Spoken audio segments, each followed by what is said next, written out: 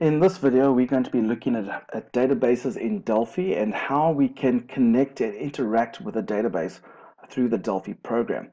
This video is going to focus particularly on just connecting to the database and also data modules. Here we've got a simple VCL form that we're going to connect a database to. So what we're going to do is we're not going to add the components of the database to this form. We're going to show you how we do it via a data module. So we're going to first go to File, go New, and we're going to go find the data module is not listed there. So we're going to go to Other. Now I can see a data module over there. It's under Delphi Files. If yours is under another list, you just click on Delphi Files, you click on Data Module, and that's what we want to add. So here we've got this data module. It looks a little bit different. So what I'm going to do is I'm going to save this first straight away. I'm going to say Save As. I want to save this data module to the same place where my folder is. There's my Delphi and databases. This is where we're doing it. So I'm going to save this as DM, and we're going to be using a database based on CD. So I'm going to call it CD underscore U for this unit. So I'm going to save it. So there we go. So that's what it's called. Now I'm going to change the name of this data module, the actual little form part of it. There you can see it's called data module 2. I'm going to call it DMCD. Now there's a few components that we need to put onto this data module, and we're going to start off with what we call a connection. So it's an ADO connection. Now if I click over here and type ADO con, we should see an ADO connection. I'm going to put this ADO connection component onto my data module. There it is. Now this is what we call a non-visual component. If the program had to run, you wouldn't necessarily see it. So this ADO connection is what we're going to connect directly to the database. So the first things I'm going to change is always good to change the name. I'm going to call this con CD database. So that's what it's called, con CD database. Then I need to go to the connection string, and here's where we set the settings, or when we go to the connection string, here's where we set the settings of where this database is that we're connecting to. So we're going to build this connection string, and it brings up this little wizard. Now most of my databases are in the old format of Access in the 2003 version. So it is an MDB database. That's the format that we use over here. So I'm going to use Jet. Always look for the word Jet. That's the provider. Then I'm going to move to connection. And over here we're going to go find that database. And I know it's in the same folder as my Delphi files. There's the CD database. So I'm going to click on that and go, there we go. That's what I want. Now, if I leave it like this, that'll be fine. But the problem is if I move that folder where the database is, it's going to keep on looking for that database in that particular path. So I'm actually going to delete all of that and just have the name of the database. So that way, if I move this to a flash drive or to another computer, it will still work because it will look for that database in the folder where all the Delphi files are. So as long as you keep it there, it'll be fine. This admin and blank password isn't 100% necessary. So I'm going to click test. There we go. We can see that the connection is successful. And then lastly, we want to go, I want to make sure that I can read stuff from the database and write it and make changes. So I'm selecting that option over there. So there's our connection string that connects to the database. Other properties is there's a login prompt. Now, we don't want the login prompt, otherwise it's going to ask us for a password every time we try to log on. I don't want that. And I think that's all we're going to need for that. So we have a ADO connection which is connected directly to our database. Now in a database you can have multiple tables. So we need to then have an ADO table. ADO table. There's an ADO table which I'm going to put on my form. Now the reason why I have a connection is because if I've got multiple tables, I can connect all those tables to the same connection instead of me having to redo the connection string every single time. So yeah, we've got an ADO table, and this is the component that we are actually going to interact with when we're dealing with a table in the database. So first of all, we're going to give it a nice name. I'm going to give it, where's the name? TBL. Now there are two tables in my CD database. One's called CD, the one's called owners. I'm going to just interact with the CD table. So I've renamed it TBL CD. That's the one thing. The second thing, Now I need to connect this ADO table to this connection. I could do a connection string directly here. Instead of having done it in a connection, I can connect directly to the database through an ADO table. But because I've got the connection, I can just click on the con CD database and then it'll be connected. And that way it's done. So if I add other ADO tables, I can simply do that as well. It's all connected to the same database.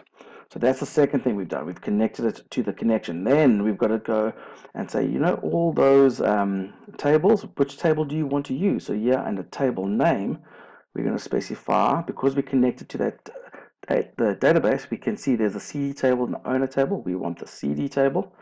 And last but not least, we're going to make it active so that we can actually see it and use it. That's technically all you need in order to interact with the database. However, sometimes you want to physically see the result or see things in the database.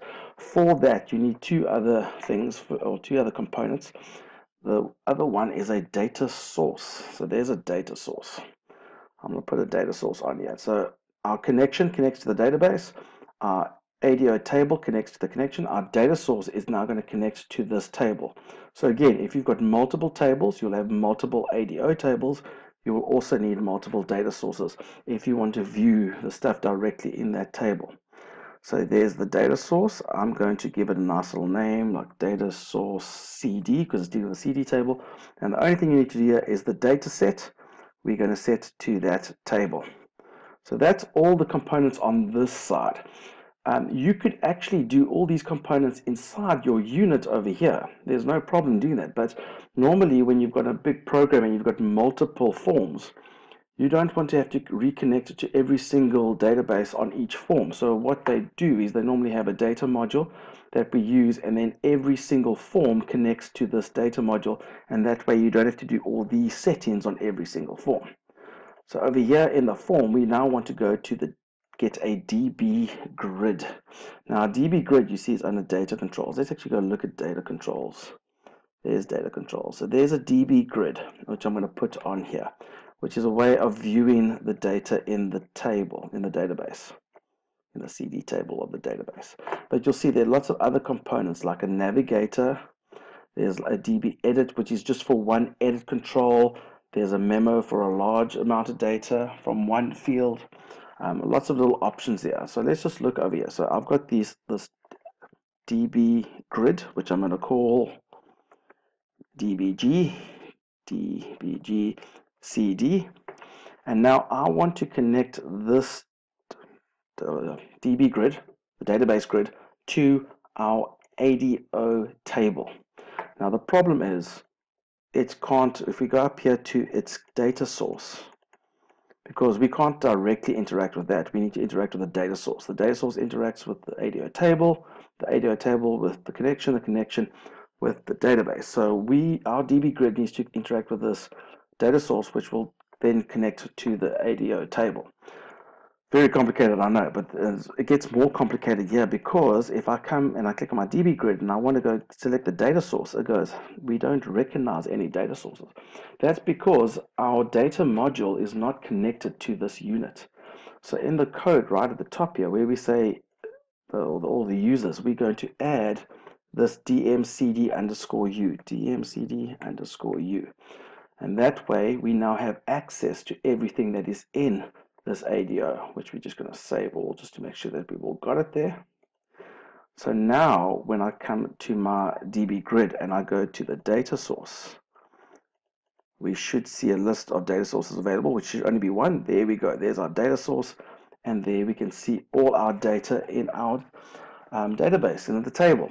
And obviously it's quite spaced out. What you can always do is you can right click on that, go to the columns editor, and we're going to go right click again, add all fields, and you can select on individual fields, and the properties over here allow you to adjust just that field. So I'm going to come to the width. We can make that a bit thinner. Let's make that 30, for example. Okay, maybe make not so thin. Make it 40. So click on that one there, go down here, make it 40. And then on the artist, we want to make that, maybe not, let's make it 100. Maybe that'll be a suitable size. Yeah, that seems fine. CD name, CD underscore name, sorry. We can make that 200. genre, all the different genres. We can make that maybe 100. And then replacement value, we can make that quite a bit thinner. So let's make that also 100. And then if we make this a bit wider, and click on our DB grid, we can make that a bit wider. We can leave it like that. That way we can see all the data. Okay, so there we can space them out a lot nicer. So also with this navigator is another component that you can have. It's also a DB control. And again, you can connect its data source to the same data source. And so this can interact with you, with the database for you. Same with all these components here. So let's just put a DB edit over here as well so we can see what that looks like. Again, I'm not going to change the names of these. I'm just going to go and change the data source so you can see how it interacts with the database. So there it is. And we're going to just run the program. Hopefully it all works. I know we're not doing anything special at the moment, but just so that you can see how we can see all the records in the database because of the connection. And as we move through, okay, these controls are now available. For example, this moves down, and this moves to the end, and that moves to the beginning, and that's adding a record. So all of these have options for you. Now you'll notice this this edit control that shows nothing, because when you have a DB edit control, we connected it to that, but we need to say which field we want to refer to. So there must be some sort of field name somewhere. Some sort of field. Where's field? It doesn't say field. Maybe there's data field. There's what I'm looking for. So a list of all the field names are there. So if we wanted, for example, the CD name, then the CD name will appear in that DB edit. And as we move from record to record, it will continually update to the appropriate record. So that's another way of viewing. Maybe you don't want this table to be shown. You only want to show a couple of records. You could use that type of thing. So just to recap, to do this, we had a data module. You could have had these components directly in your unit, but if you have in multiple forms, it's good to have a data module. We had an ADO connection, which we connected directly to the database by setting the connection string. Remember, set the login prompt off. Then we had the ADO table, which we connected to our connection, and then we set which table we wanted to refer to in that database, and remember to make it active. The data source connected to the ADO table, and then our DB elements, like our DB grid or the navigator or the DB edit, we need to set the data source to the data source in the data module. Also remember that before you can access the stuff in the data module, right at the top, you need to include the data module unit that you just created. We hope you found this video very useful in connecting to a database. For more videos on databases, you can go to our YouTube channel. You can also find us on Facebook or Twitter, or we have a website where we try to upload the videos in nice format. All of these resources are available for you, so go check it out. And remember, don't do it the long way, do it the Mr. Long way.